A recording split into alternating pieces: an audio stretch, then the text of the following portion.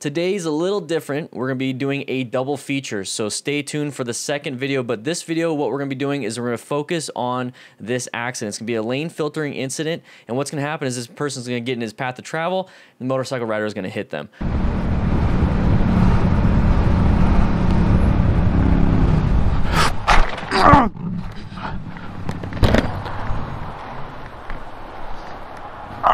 Fils de pute.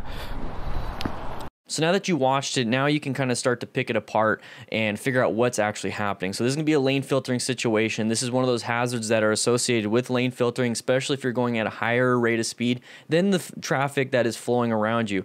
It's going to give you a lot of opportunities to get sideswiped or somebody to come into your path of travel, and there's not very many escape paths. So that's going to be the biggest thing here, is that lane filtering does not give you a lot of escape paths other than deceleration or hopefully swerving in an open area. So what's going to happen here is he's going to be traveling forward at a higher rate of speed than what the traffic is. At this point, this is a good opportunity to get within this lane right here, but if you're going to continue on to get to the front, now we have to be very aware of what's happening, because remember, every little gap is an opportunity for another vehicle to move into that gap.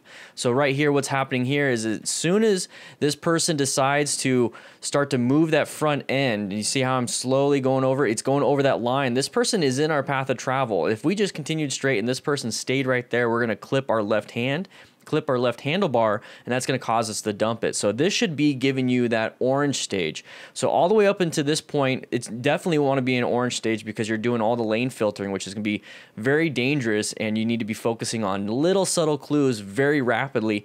But right here, when it starts to travel close to that white line, that should really jumpstart something in your brain saying, hey, something bad's about to happen. So about right here, you are definitely slowing down. So what you can do is engine brake. So roll off the throttle, engine brake a little bit, increase that space cushion, increase that gap.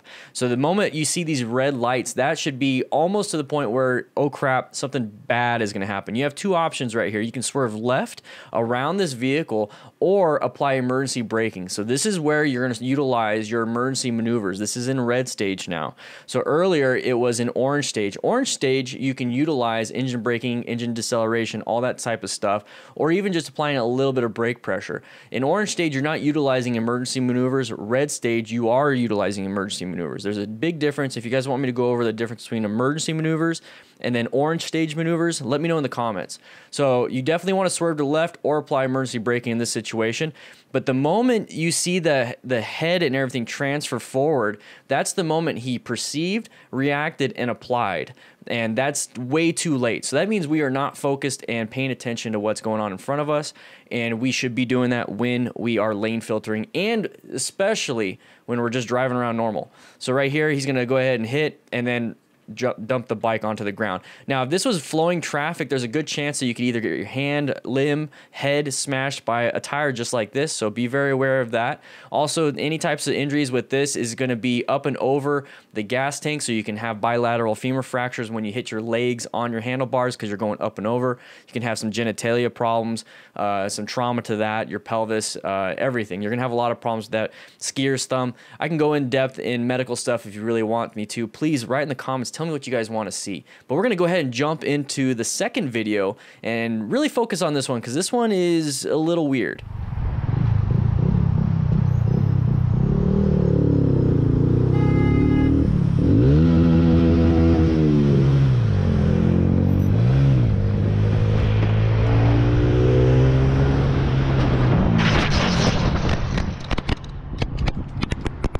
Before we jump into this next one, give me 10 seconds. I want to say thank you so much to all the people that bought the ebook. You guys are helping out this channel so much. Let's go ahead and jump into this one. So now that we saw the video and what happened, this is going to be one of those situations where it's like, you know, this sucks. It shouldn't have happened. You shouldn't have clipped my mirror. But you definitely, as motorcycle riders, should not be punching people's mirrors. And then if you're going to do that, at least look forward and go where you're supposed to be going. So at the end of the day, don't punch mirrors and keep looking forward, and make sure you have a good 360 cone of space cushion and awareness. So right here, it looks like he's going to try to get into his own lane. So right now, it's not lane filtering. This is not lane filtering, not lane splitting. This is his lane. lane. So he's in his lane. He's in lane position 3 in the United States. I'm sure this is probably lane position 1 in this country, but either way, you're off to the side close to the line. So right here, we're going to be moving forward a little bit, and we get clipped by this van. Now, this van came into our lane and took our lane. Now, this is something that is very dangerous, and it's not something that I experience quite a bit, but I know this is something that lane filtering people experience quite a bit. Now, how you react to that, it could either be, oh crap, I need to stabilize and then make sure that I don't crash, or you can have a bunch of anger. Now, you can have anger in both, but which one's going to dictate how you ride, the anger or safety? So make sure safety dictates how you ride. So he smacks that mirror, and I don't agree with that, because now you just took your left hand off the primary controls, which is going to be your clutch and then your handlebars and then whatever it is that you can utilize with your thumb on the control panel. So I would not be doing that. I'd be hyper focused of, oh crap, somebody's really close to me. They hit my mirror. I need to get out of this situation. So I would either speed up or decelerate, so allow this person to go, or move off into this next lane right here. But overall, this situation is just not good. So he's going to hit that, not pay attention. And guess what? When you're not paying attention, things will still get in front of you in your path of travel, and you're going to hit that person. So he hits them, and then that causes, and this is exactly what I'm talking about when you take your hand off that handlebar, and then when you're getting clipped and you're wanting to do something like smack a mirror, is that it puts you in a bad spot, and he hits that vehicle to the right, and it's going to cause him to lose control and then dump the bike. Now, he is a learner. He has a learner's license, so hopefully he's not doing this anymore, but that's going to cause a crash. Now, that van is going to take off in this video. If you want to watch the full video, all these links are going to be in the description. But when you're on the ground in a flow of traffic, there's a good chance that you're going to get hit, and your gear's not going to help you out here. So let's not do that. Let's make sure that we are focused on, riding safely, being situationally aware, and then it's this whole 360 cone. We need to really be focused on what's behind us, what's in front of us, what's side to side, especially if we're going to be in high traffic. So the lessons that we can take from these two videos is that we need to be looking side to side, behind us, and also being situationally aware up front. We need to be paying attention, zone in, not zone out.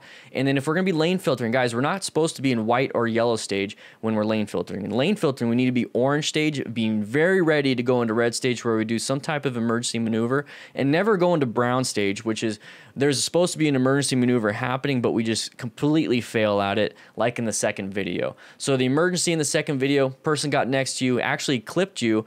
That should be definite red stage, and it should be some type of emergency braking, maybe even emergency acceleration, but get out of that situation. These vehicles have the law of tonnage with them, and that what that means is that it doesn't matter what happens, is that if they hit you, they're going to win. So guys, pay extra careful attention to these types of things. So guys, let me know in the comments if you like the double feature, if you want to see 2 different crashes. Let me know, and I'll try my best to explain what happened and how we can prevent it for ourselves. But go ahead and click the links to the left of your screen to watch future videos. With that said, hope you guys ride safe, be safe, and I'll be seeing you around.